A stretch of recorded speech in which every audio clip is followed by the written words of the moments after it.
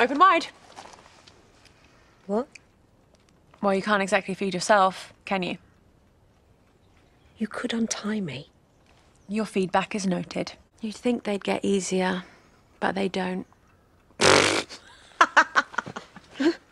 Actually, what am I talking about? They totally do get easier. 1, 2, 3, 4. Staying alive, staying alive. 1, 2, 3. What?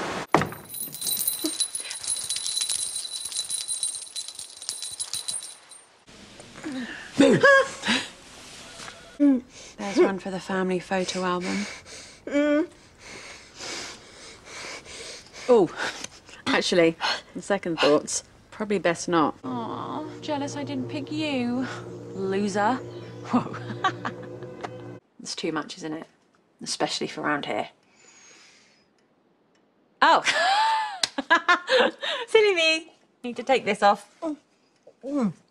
Okay, that wasn't too hard. And no one had to die. Well done, me. Wow. You're bad. Sicky Vicky. Every time we say goodbye, I die a little. Every time. Just leave her to die next time, sis. Is that supposed to be funny? Not really. Would you be so quick to forgive if he'd cracked his head open like Leanna Kavanagh? What? Nah, you can't say that. I just mean... Aren't you going to wish Prue a happy birthday? Happy birthday! It's the anniversary of my grand's death. Oh, I didn't even know you had one. Well, her name was Annie. She lived out in Spain. So you weren't that close then? I've got goosebumps. Yeah, me too. Not very bright, are you, babes? Shut up. You're just lucky she isn't absolutely riddled. You're not absolutely riddled, are you, Dawn? You better add kill me, because if I walk away from this... What? You'll do what?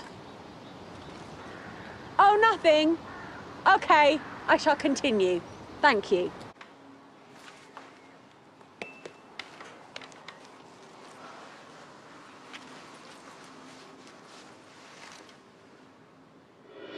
I am so angry. He's ruined everything. I'm not moving in. David's cancelled our holiday to Lapland. Lapland? Really? How old are you, 12? You know I've always wanted to go there. Oh! Oops. Sorry. I don't feel awkward at all. You look a bit awkward.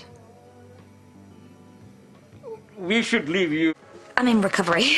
Oh, I'm so sorry.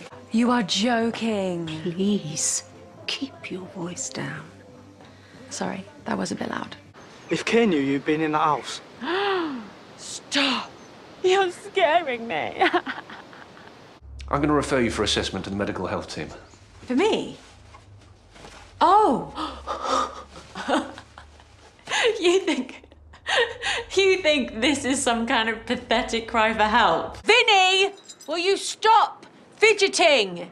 You're not going anywhere. Stop it, Meena, please. So help me. It can't be that hard to write.